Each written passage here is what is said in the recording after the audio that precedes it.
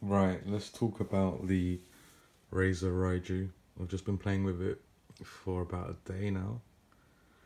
I'm comparing it with the Nacon Revolution 2, which was quite nice. My issues with it, I'm a PlayStation player. These two need to swap places. Yeah, the D-pad needs to swap with the fucking analog. Or whatever you call these. Same on the Razer. I wish they were different. And the D-pad here is sunken in. It's a 4-way, so there's no actual, like the Revolution, you've got diagonals, you've got all 8. But I'm struggling to hit inputs that I would hit on the DualShock 4, which, I don't know, I think it feels better. But I've sold them all, so I'm probably gonna get another DualShock again. I lost rank in Tekken to Saviour, but that always happens. I can't just blame the pad. Give it some more time. Features on this. Right, this isn't bright enough. Let's put it on the floor. Still can't really see it. The features on this are, well, what can you do with this pad? You can play wireless now. It takes forever to set that up, but the Nacon doesn't have the wireless ability.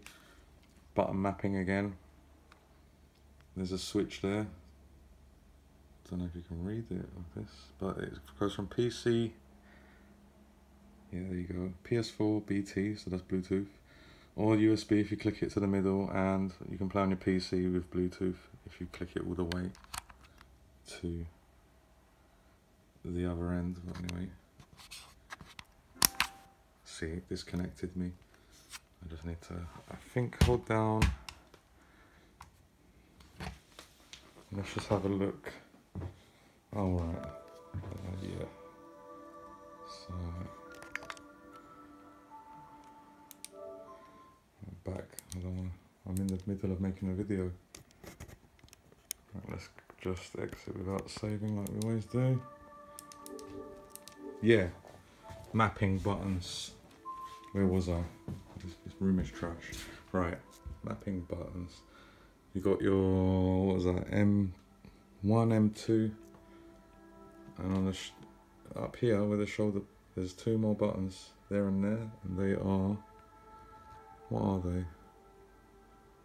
M1 and M2 are at the top, M3 and M4 are here and here. You can map them out. I've done some serious mapping. The really cool thing about this, if you've had the Nacon, you can't map that shit on the fly. This, you've got an app on your phone, you don't have to link it to your PC. So for that, I give it, you know, thumbs up, 5-star review. A lot of people have issues with these, what are they called? What are they called? The analogs. About that, they're not that accurate. Or that they lose, like, what do you call it, calibration, but I think there's a new firmware update.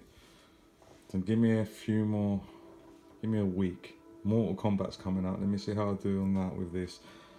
But Just Frame moves are fucking hard on this pad and on the Nacon, which is it's a good pad, man, good pad. But I can't justify the price either. I think these retail brand new for £150 or £200. Second hand, £100, these ones, the Razers. Nacon Revolution, 60, and brand new I think 100, I'm not exactly sure. To be honest, I've had difficulty with both of them. I do prefer the Razer. Maybe it's the money I paid that's forcing me. That sick logo. Anyway, yeah, I hope you liked the video. If I could recommend the pad, it would just be a normal DualShock 4 for Tekken. It's perfect. I don't think they've come out of anything. I'm not a stick player. I'll leave that to the girls. Alright guys, thanks.